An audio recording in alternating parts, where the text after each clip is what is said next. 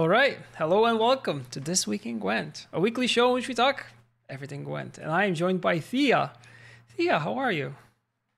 I'm doing amazing, Burja. How are you doing? I am great. It's great to have you. And you're far away once again. You're farther away than you normally are.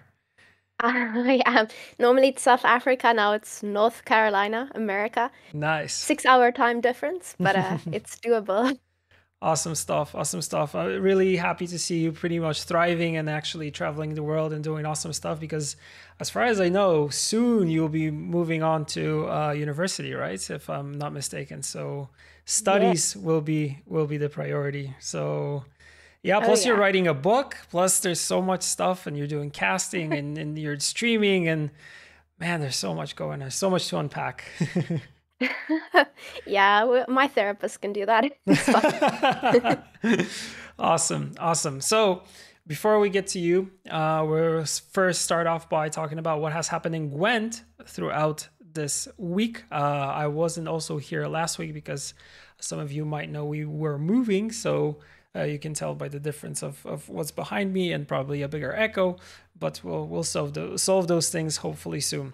But anyway, it's been 2 weeks since we did the last twig, and there has been quite a lot happening. So first of all, on the 13th of May, we started our partnership with Million Pugs, which is an awesome company. And if you're a US Gwent player, you can start earning in-game rewards alongside their everyday purchases. So you get pugs, and you can redeem those pugs in order to use them for things in Gwent. So yeah, they also contacted some of our content creators, including Thea, of course. How's the thing with Million Pugs for you? Oh, like told you before this, I thought it was a scam at first, how great it sounded.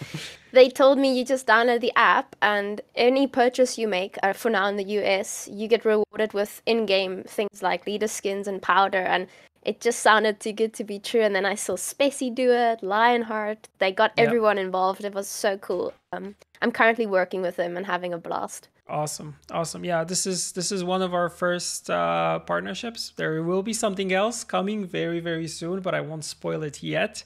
But get ready for more information starting next week. Okay, moving on, staying still in the realm of Gwent. We will be doing maintenance on Wednesday the 25th. This is something that is necessary, so there will be a short time frame, 10:30 a.m. to 3 p.m. CST, so our European time, where Gwent will be unavailable. So no option to play the game at that time.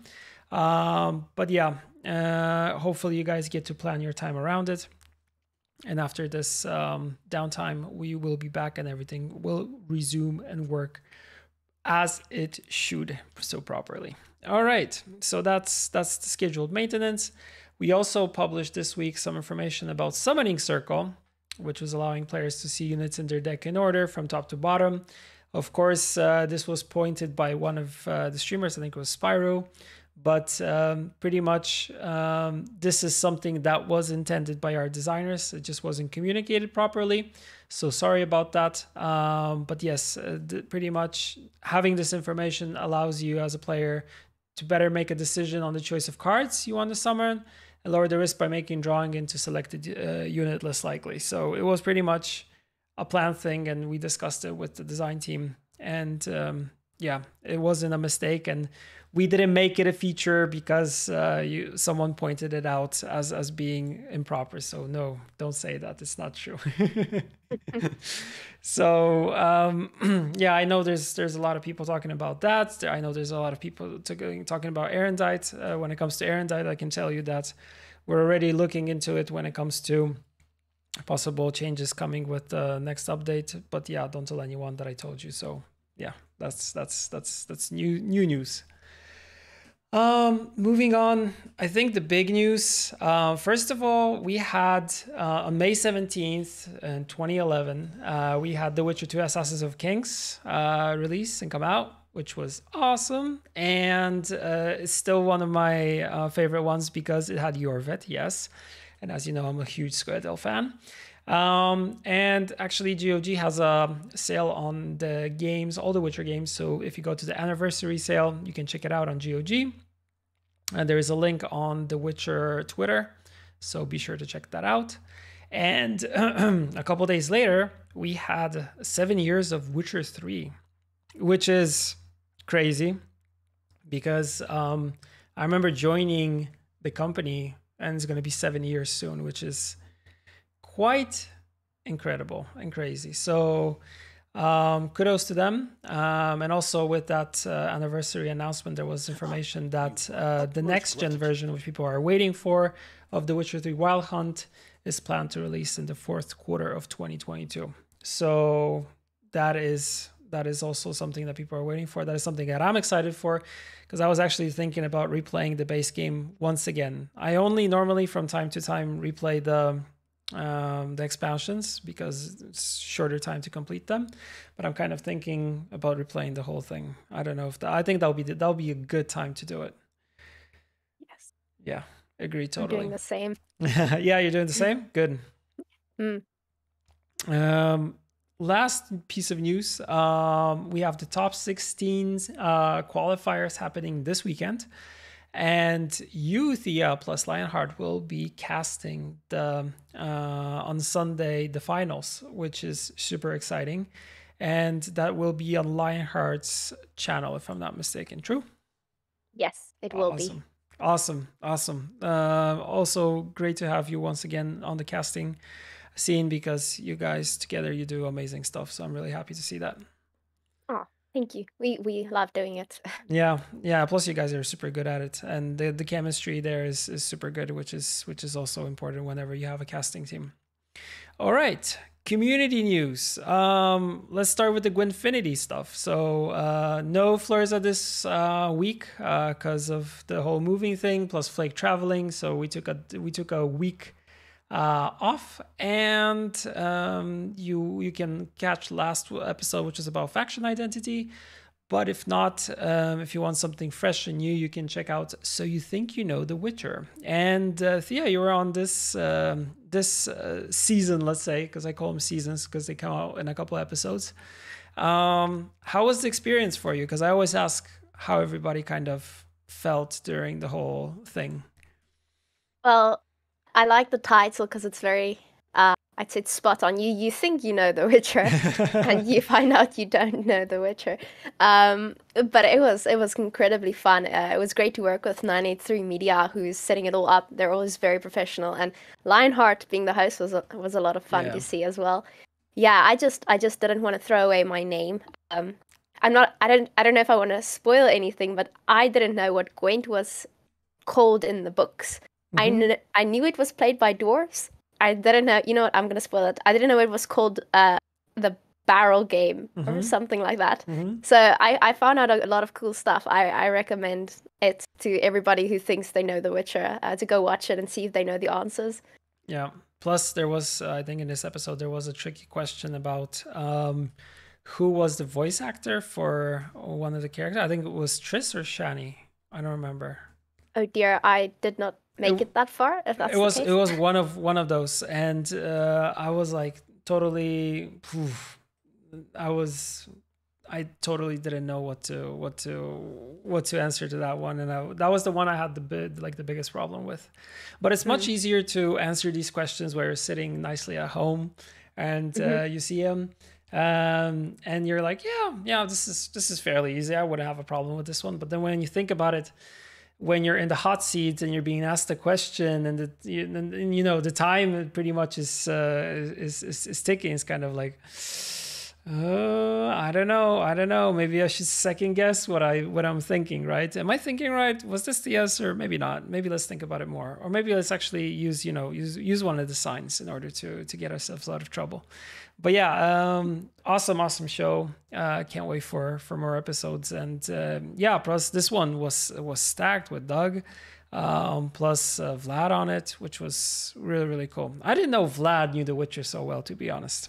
I didn't give him enough credit. I have to give credit where credit is due. So yeah, now it's on tape, so he can go back to this and say that I gave him credit. Good. Like, I knew he was a Witcher nerd like me, but I didn't know He was that good. All right. Moving on. Two things from Reddit. One is some awesome wallpapers with dryads. So for the best faction, so check them out. I think there's a total of 5. Posted by Rikimaru Aldr. So check that out. Plus, Weisenberg made a cool Nilfgaard deck with soldiers. So check it out for sure if you want to play something different. And then now everybody should be saying no Golden Necker, Arendite, and all that stuff. But yeah, but they're not, because this chat is very nice and wholesome. All right. My voice is kind of breaking down. Thea, how are you doing? Overall, with all the traveling, with all the, Gwent related stuff and fitting streaming back into it, how you enjoying this patch? Let's unravel some stuff. Yeah, well, I'm having a great time. I wish I could play more. The traveling made it difficult, but I got my second streaming setup here ready to go. So I played a lot with Sahil yesterday. It was really fun to see how far I could push it. I then found that most people have built anti-Sahil decks, and that made it less fun. I personally think, it's very interesting being able to play so many similar cards throughout different factions. I also think it gives us, even though the meta sort of evens out very quickly because people tend to follow the most popular decks and they all want to play it, I think there's actually way more potential currently to make new and different decks because of the neutrals. People just don't do it that often. It's a lot of work to actually build a deck, but I'm quite enjoying the patch myself. Nice, good to hear. Yeah, I feel like there's this echo chamber right now that everything is Arendite and Golden Necker, but I feel like there's more options in terms of like the things that you can play. Interestingly enough, I saw yesterday a deck that caught my interest was like a hybrid of a little bit of dwarves plus elves kind of mixed into it. So I'm actually going to try and play around with that. I think it was one of the streams that I was watching, so really excited to check that out. Coming back to like the early beginnings, when did you discover Gwent for the first time? So I graduated high school in 2016, and I was just taking a break from studies before I got into university. I decided to buy The Witcher 3. Got hooked. I was just in my room for 2 months. All my friends were out partying. I was playing The Witcher. Nice. And yeah, it was amazing. I don't regret it. I found myself playing more Gwent in the game than the actual Witcher game. Okay. And I would just travel.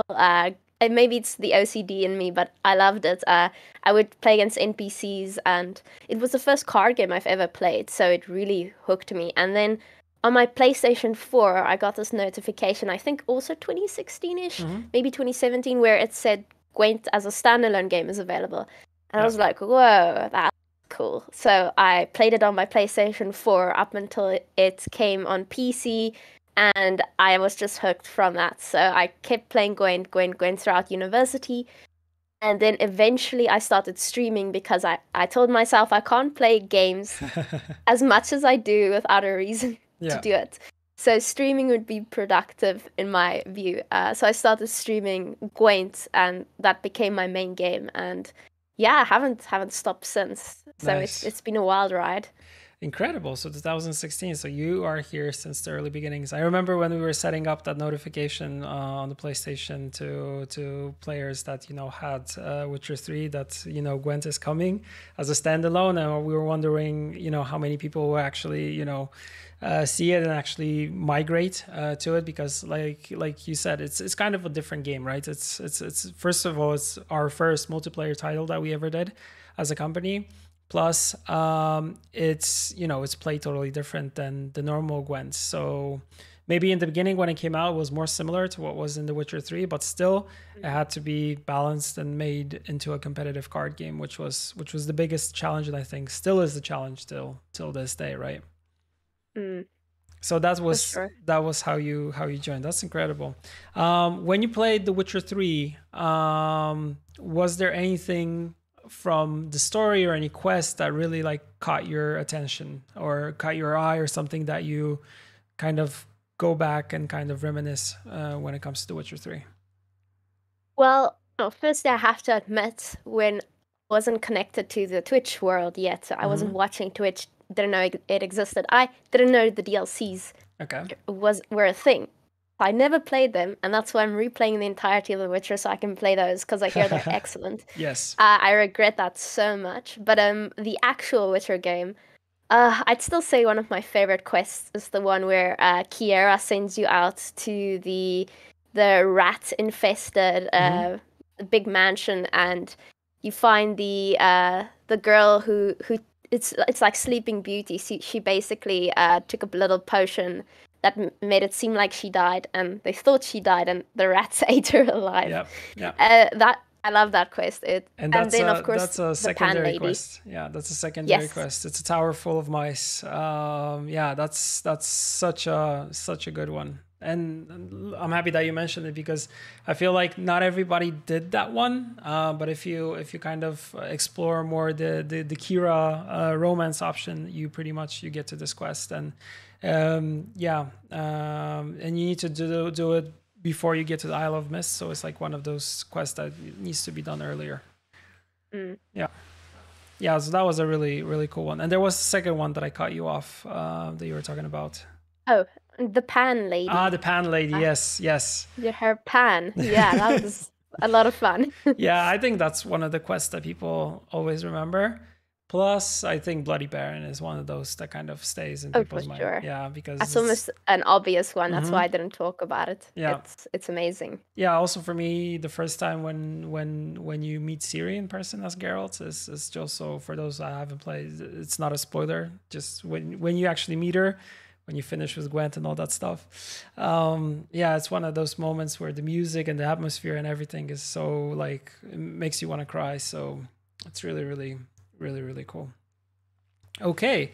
So you had no prior like CCG experience, no card games in your life before that?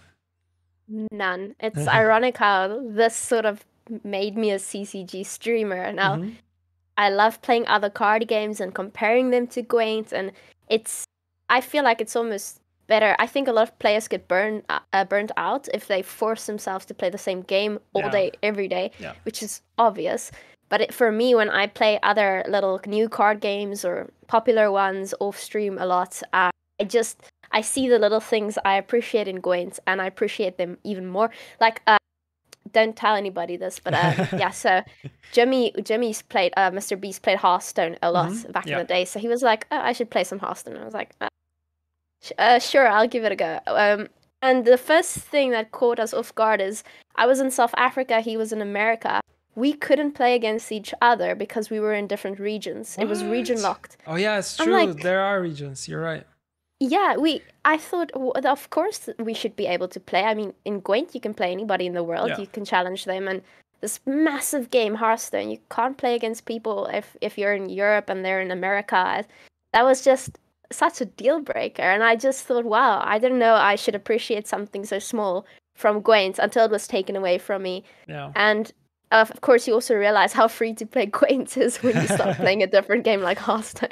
My gosh, that's like spending hundreds of dollars to just get it into the professional scene. It's ridiculous. But yeah, no, I think Gwent's very special. Like I'll stick to Gwent till the very end. It's really it's difficult to put into words. But I mean, I wouldn't be streaming it all the time if it wasn't a special game for me. Yeah, and it's kind of part of your origin story because it's something that you started your streaming with, because before that, like you said, you played Witcher 3, and then after Witcher 3, when Gwent was there, you were thinking about actually, going into streaming. How difficult was that as like a first decision? Is like, should I be doing streaming? Do I really want to do it? Or was it just like, oh, this is Twitch, this is awesome, I want to do it, let's jump on it? Well, my first stream or two, I got panic attacks and I had to stop the stream because it's an adjustment. People don't realize that first there are 6 people watching, and it's really like 6 people are watching you, and then I got a raid and I had 100 people watching me. Now that's nothing to me, 100 people watching, but then it's you realize you're on a stage and 100 people are watching your every move. You're not used to the camera on you. That was a lot for me. The mic. But you get used to it after about a year. It's fine. And the cool thing was I was first playing a few games on stream to test it out. when I played Gwent, that's where the community suddenly came into the stream. Yeah. And I went from viewers to 16 to 25, and people were so kind. And that's why I stuck in the Gwent category. And that's how I sort of expanded into streaming Gwent. And still here to this day. It's one of the best communities I could find on Twitch. Yeah, I agree. The community here is very, very nice and wholesome. And yeah, with streaming is always kind of the problem. Like the thing that you always have somewhere in the back of your head that there's a lot of people watching. Even if there's not a lot, that there are actually people watching. Like you said, you kind of are on stage. And it's very hard to get kind of familiar with it and kind of like, okay, this is how it's supposed to be. This is easy. I can push through this. But at the beginning, it is very stressful. I remember when we were doing our first streams, which were in the company, so that was even more stressful for me because I started from like a setup that we had in one of the conference rooms, and we did like one of the first streams. I actually rewatched it, I think like a couple of weeks ago, and I was like, oh my god, this is embarrassing. And that's kind of where we started off. And it's the first ones are very stressful, but once you kind of get the hang of it and you do a couple, I feel like it becomes natural. And I agree with you that the community aspect is the best one, because you get to see like the same people coming in every time you do a stream, and you're creating this own community, not only around the game itself but around yourself as a persona, right? So you're also building that. For sure. Yeah, for me it was very odd because, again, I was cramped up in an apartment studying. So I was away from people, and I was like, again, productivity for me was potential income. It wasn't really, especially if you start off streaming, that's not even a question. Yeah.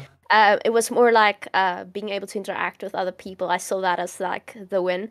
So yeah, it brought me completely out of my shell. Like, a lot of people think, well, you start off as an extrovert and that's why you stream. It's like, I was not like this 4 years ago at all. I was polar opposite. And I mean, streaming is one of the best things I think a person can do who isn't interacting with other people a lot because of work or because they don't really want to leave the house. It's just so cool how technology has allowed us to do this as a job or a hobby or a pastime. Yeah, it's amazing. Plus, a lot of things that people have been saying that a lot of people picked up streaming because of the pandemic. Like, they were pretty much forced to sit at home. They could not, go and see their friends. So they started streaming, and they kind of started creating this community around them. And this was kind of the aspect that kind of, brought them this, let's say, a little bit of sanity, let's say, in an insane time where they, have other people that they can kind of interact with. And it's not that, you're just sitting at home alone and thinking, reading the news or watching television and seeing what's happening. Like, it's much better just to fire up a stream and kind of have people come to your chat, like, appreciate you, interact with you, discuss some stuff, discuss the game or whatever. And I think it's a fun time. I even sometimes feel that, like, the secondary thing is actually playing the game. The more important thing is actually interacting with the people. Yeah. Oh, for sure. Once you realize that, it's a complete mental switch. Like, it's one thing playing Gwent offline, and it's another thing playing it online with people watching. I'm there for the community more than anything, and then comes Gwent. But that's why it's so difficult for me to stream other games where sometimes it's a new game, and like an RPG, you have to really concentrate on the story, and that takes me away from the chat and reading what the people in the community is saying, and I don't like that. I would rather interact with them while I'm playing something. Yeah, I have the same thing. Like, RPGs, I feel difficult to follow the story unless it's something like Elden Ring, when you don't really need to follow the story because it's very complicated, convoluted, and people like VatiVidya will explain the whole story to you on YouTube because it's like it was like with the Dark Souls story, like, it was hidden in some of the items and stuff like that. So for that game, it kind of makes sense because you're kind of focusing on gameplay, although I feel that I'm so focused whenever I'm playing that it will be hard for me to actually stream such a game. Yeah. For sure. Yeah. But coming back to what you kind of said about Gwent and also playing other CCGs, so you are pretty much now trying other CCGs and kind of seeing what's out there, or do you pretty much exclusively try to stick to Gwent. But I feel like, to be honest, I can kind of answer that from my perspective. I cannot play only Gwent. I try different card games in order to kind of see what they're doing in terms of mechanics or in terms of gameplay, and then comparing that to what we're doing with Gwent. Sure. I mean, again, like I've seen this, I've been here from the beginning now, and I see when people either leave Gwent or they become overly frustrated with the game. And that's not casual players doing that. That's the best of the best, or Yeah. people who stream all day. And I mean, that's such a natural reaction to playing the same game all day, every day. You will eventually find fault in something. It's just, I don't think games are always meant to be played all day. I think variety is so important, or just stepping away from gaming entirely for a day or two. For me, it keeps me sane. I mean, it's like, Yeah. again, you play Gwent enough, so like especially before a cast, we practice with the decks, and later you know exactly what's the win condition, you know what the deck's archetypes are, you know exactly how it works, and you know it, and then you sort of want to play something else instead of just playing that over and over and over again. Which is perfectly healthy, and I think more people should do it. It would definitely make people more chilled, I think.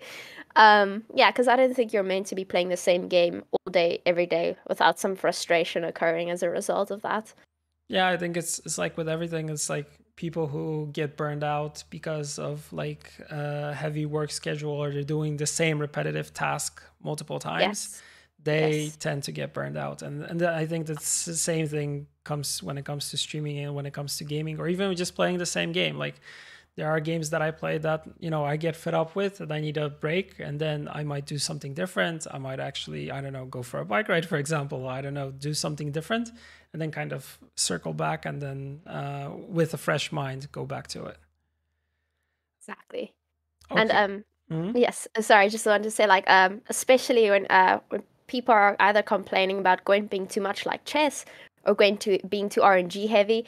I purposely, if that ever happens to me, I go and I play the exact opposite game, like chess the other day. It was like, got it out of my system. Chess is good. It's not as great as Gwent. I want RNG. I go to Hearthstone. Hearthstone, very random. Your wins feel completely, it feels like you just won the lottery. That's it. And then come back to Gwent and you appreciate what you have again. And you can't have it too much either way, or else it turns into chess or it turns into Hearthstone, and Gwent isn't either one of those, right? So we don't want to be too RNG heavy, but also like once everything is balanced, it becomes the boost and damage game pretty much. So exactly, which also something that players don't want. And I feel like through Gwent's overall development and whatever happened after, midwinter and stuff like that, we kind of been on both boats. We've been on the full RNG boat. We've been on the boat where everything is after Homecoming was very, very flat. Everybody called it the boost and damage game, and pretty much, it's now kind of come to its own life. And I feel like the new cards abilities, especially the ones that we've been recently adding, and also the cards that we've been tweaking from the ones that exist in the game but kind of need more love, kind of shows you that development and card abilities have kind of grown a lot since the early days. Sure. Yeah.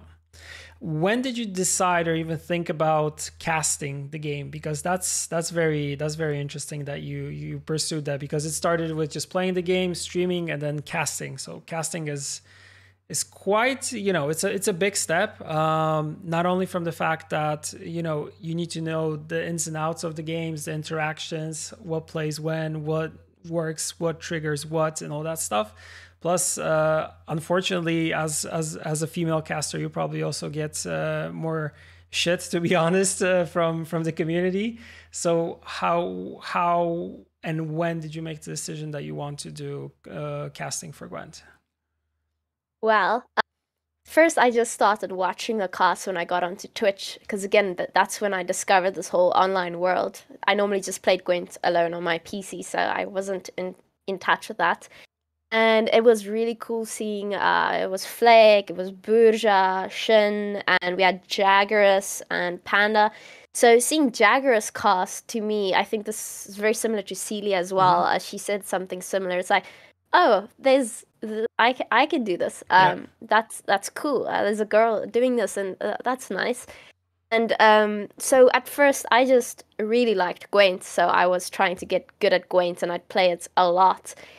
And eventually, you sort of do that enough where you sort of think you know your stuff. And Lionheart was starting to cast some of the games, and I thought, well, this is a cool opportunity to get to know Gwent even Yeah. better because you literally analyze the pro scene and you see what they are doing. So I jumped on a cast with him and we sort of started doing it together, and it just got so much more fun to see other people play Gwent than playing it myself, because it's cool seeing how you can just optimize a deck in ways you wouldn't think possible. Yeah. Like one of the most fun games we've casted was when Payable started discarding cards from Yeah. his hand. I think it was a Calculus sort of matchup. I think, but it was so cool seeing that for the first time in person. And then that became the thing. It was more casting with Lionheart, interacting with the pro players. So much fun. So we did all the community events. Hmm. It was really cool being in touch with them, and that's when CDPR reached out to Yeah. us like December, like a year back or something, and asked whether we're interested in maybe casting a open event, perhaps. We were like, of course we're interested. That sounds amazing. And yeah, that's where I got my first shot, and yeah, it just stuck from there. It was such a cool experience.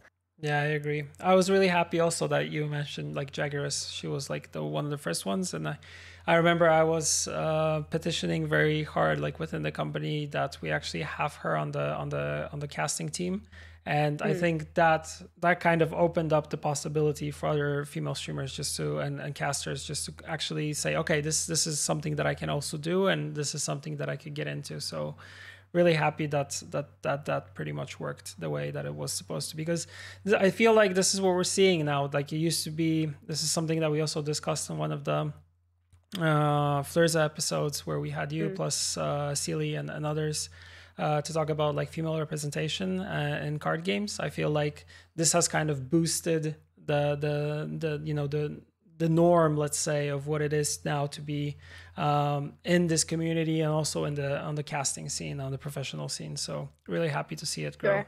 Yeah. Yeah, for sure. Like the amount of new female players is suddenly great. As like I don't know if I'm imagining it or because I'm taking notice all of a sudden, but when I started playing Gwent, there was Ash, Sealy, Yeah. Jaggeris. I don't recall any other well English-speaking females really, and Yeah. now we've got a whole bunch of them like rising up, and just love to see it, making Gwent deck guides, like not afraid of interacting and making Gwent content. Absolutely love to see it. Yeah, likewise, and I'm happy that it's going this way and it's growing this way, because that's how it's supposed to be.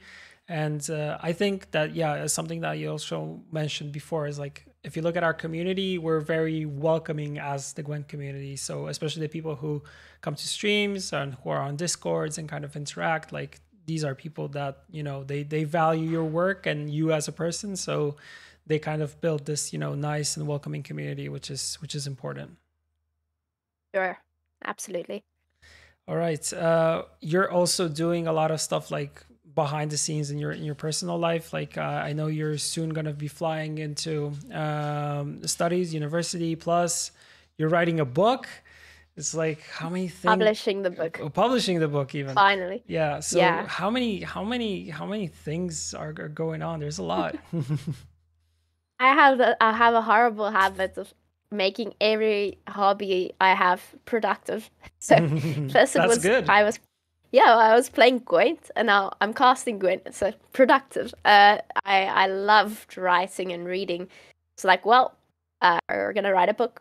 I started it actually also in about 2015. Actually, I started this book, and it's problematic because the heart knows the story, but the brain doesn't know how to write a book yet, and it's not that easy. So I had to learn through it. Hmm. Like as I grew older, every year I rewrite the book until I went from 17 years old to 24, and now I'm very happy with how it looks. So got it Nice. edited. We're self-publishing it now Hmm. in about 2 months. Should probably do some self-promotion awkwardly. It's Yeah. called The Marked Children, Nice. science fiction, young adult. Yeah, I'm extremely excited to see how that goes. And other than that, yes, the studies. Got to study neuroscience in Scotland in That is September. so interesting. Neuroscience is amazing. Yeah, it's totally new for me because Yeah. I went from law to psychology to the next step, which is biology in the brain.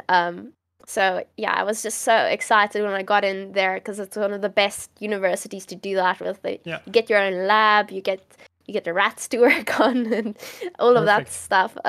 Yeah, so I'm super excited. It's gonna be a year in Scotland, and yeah, it's gonna be an adventure, I'd say. Yeah. Yeah. I pretty much geek out in my free time on there's this neuroscientist Andrew Huberman, Okay. and he has his own podcast, and just pretty much talks about, because he's a researcher at Stanford University, and he talks Mm. about it in a way that is understandable to us normal, let's say, humans who are not into neurobiology or neuroscience or stuff like that. So he pretty much tells you everything, and it's about like simple things like, how to change your habits, or pretty much explaining you how your brain works in certain stuff. Like last episode was about, how to get rid of aggression and stuff like that. So it's very Mm. interesting to listen. And he also comes from it from different like walks. It's sometimes about sports, sometimes it's not about sports, but it's just like, every day, sometimes well-being and stuff like that. So totally recommend, if you haven't checked it out, Andrew Huberman. He's awesome. I will definitely check him out. Don't I must have seen one of his podcasts or something already. For The sure. name sounds so familiar. Yeah. He is quite known because I think he's one of the ones that is actually out there preaching science to the people. So Mm. it's kind of his personal goal in order to do it. And I think he was on another podcast called the Ritual Podcast, which I like always listen to. So from that one I learned about him, and from that I kind of started, checking out his stuff. So highly recommend. All right. Yeah, I love these things. It's great knowing exactly how we're built, what you can change and what you can't Yeah. change. It's like for me, like psychology was first, okay, how are we all special and different? And now this is telling you exactly how we are very much the same. And it's just so refreshing if you find out, we all struggle with similar things, and then you find out, well, that's very much ingrained in your Yeah. in your brain. It's quite literally how we're programmed, like also like finding out like 1 out of 5 people deal with either depression or anxiety, and it's like, well, yeah, we're not built for the current world. Like we're not built to be talking in front of 100 people at a Yeah. time, and it's quite natural for that fight or flight instinct to kick in. And once you know that's normal, it's like it's refreshing. It's Yeah. good to know it's not you're not abnormal for having certain feelings or functioning in a certain manner. And I just love that. So I want to dig a little bit deeper there, hopefully this year. Yeah, plus you can kind of distance yourself from it because you understand kind of the nuts and bolts that kind of go into it. So it's Mm. much easier to understand this, because sometimes, like, we might be feeling a lot of stuff, but we don't understand like where it's coming from. But then you kind of have it, explained to you in a scientific matter, and you're like, okay, this actually makes sense. Yes, exactly. That's like labeling a problem is one of the best things you can do because that's when you can break it down into Yeah. smaller pieces, Yeah. sort it out. Yeah, absolutely love it. Nice.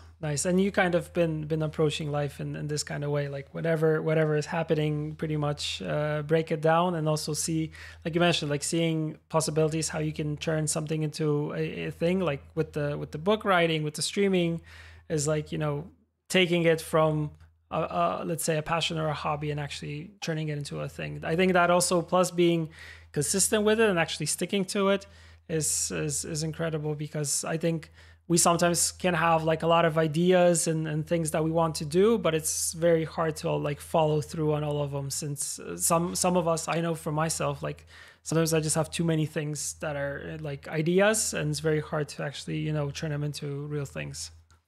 Mm, for sure. I mean, that still happens, believe me. I have like 10 things I'm neglecting right now, and hey, if 2 or 3 of them can work out, Yeah. I'm happy. Yeah. Yeah, awesome, and congrats on the publishing. Like, I hope it's going to be published soon. I need a copy for sure because I want to Oh, read it. definitely. And it's been quite a long project since you said that, it was something that you started thinking about when you were 17, right? Yeah, started writing it then, Mm-hmm. and yeah, just it went from 100 pages to 200 to 300, and rewrote. Yeah. Yeah, I finally showed it to an editor. The Nice. editor likes it. I'm happy. Nice. That's So good. yeah, no, I'm very excited. But like I said, we'll see. I'm not gonna put too much pressure on the process. I've never done this before. Don't know how it works, but yeah, it should be out in like 1 or 2 months, and that That's awesome. we'll see how that goes. Awesome. When it comes to other things in the future, like what do you see yourself doing in the near future? Like taking into account that you have the studies, you have the book. What happens to streaming here, Gwent, and all that stuff? Like, what are your plans moving forward? I think it would be very healthy to keep streaming part of the routine. Mm-hmm. Maybe not every day, all day, if let's say if life happens. Yeah. But I would very much like to continue doing this. It's very fun. I think it's a nice creative outlet as well.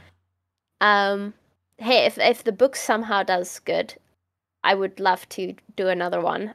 But first, I need that positive feedback because you're Yeah. your own biggest critic. Um, yeah. So I will do the masters, and if the masters in neuroscience, not Gwent necessarily, um, if that goes well and I find I really like it, then I might very well do a doctorate in neuroscience Oh, okay. if it grabs my fancy, because a doctorate is obviously a lot of time, many Yeah. years.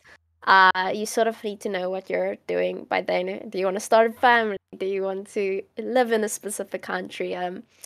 But yeah, the goal is actually to really delve into that academic field. I've never seen myself doing a normal job, but I really like obtaining more knowledge, and I would love to make my mark in the field of academics, and yeah, see if I can make some worthwhile discoveries while I'm at it. But it's way too soon. First, we'll see if I'm cut out for neuroscience altogether. Yeah, I think you will. Since you like to get to the bottom of things, I think then it is something that you're gonna excel with, and I think you have this perseverance when it comes to actually getting things done, and with the hard work, I think it's gonna be easily done. And yeah, I know it's gonna be quite difficult studies because all medical studies pretty much are, it's a big challenge. But I mean, looking at your trajectory and also you coming, straight from South Africa and now to Scotland and stuff like that, it looks like, you've put in the work and the passion for it. So kudos for you to actually, seeing it through and doing it. Oh, thank you. Mhm. Let's hope it's still uphill from here, and well, it always goes like this, you know. Yeah. But yeah, so far it's going right now. It's going very well. So yeah, very hopeful. Yeah. Hopefully everything will turn out nice and everything will be good. Okay. Final round of easy questions. Circling back to Gwent. Favorite Gwent card? Visigoth of Corvo. Oh, okay. Okay. Love it. A favorite Was my art? first deck. Favorite art. Let's see. Oh gosh, favorite Self-eater. art. Yes, that's the one. Love That's what I it. thought. That's what I thought. He's Favorite buddy. Yeah, he's one of those favorite. Favorite deck that you kind of, or favorite meta that you played in. Since you're here since the beginning, you have to have a favorite. Well, that's why Visigoth of Corvo Yeah. is my favorite. It was the very first deck I built when I started streaming. It was the Charges one where you'd have Corvo behind a defender, you'd have Priscilla, Yeah. Shani, and Nathaniel, and you just every time you play a card that's a charge and Dandelion boost. Favorite deck of all time. Yeah. Got far with that deck as well, made it very popular. And then the dueling one as well in Northern Realms, triple boom, I think I called it, where you'd give Anzi's a shield, give him a shield against Saltkirk, and you'd use the what's his name to refresh the order ability of Anzi's, give him another go. I know the ability. I know the art, but Viraxis? No. No. Yes, Veraxis. Veraxis. Okay. Yes, that was by far one of the best metas, and you'd have to time the duels because you'd play mirror matches against Anzis with shields, and it was so cool figuring that out. So much fun. Nice, nice. Current favorite deck? Oof, current favorite deck. I'm playing around a bit with Sahil, but I'm sure it's actually I'm enjoying dwarves a lot. Same. Really enjoying dwarves. Absolutely love the whole mechanic there. I threw Jurden in the deck, and now it's going brilliantly all of a sudden. Yeah, it's perfect with Jurden, especially for the mirror match. I mean, you're set. Yes. Yeah. Exactly. So I'd say it's still dwarves. Dwarves is currently my favorite deck. Good choice. Favorite Witcher character? Oof. It's a bit obvious, but Suri, I quite like Suri. I mean, obviously, as a girl, I can see myself in her and being mentored by a Witcher. Absolutely love it. Yeah, she's awesome.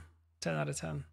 All right, cool. I think we'll wrap it up here, unless there's anything you want to pass on to the GWENT community. Now is the time, or if you want to tell people where they can follow you, also can plug it in here, or anything else.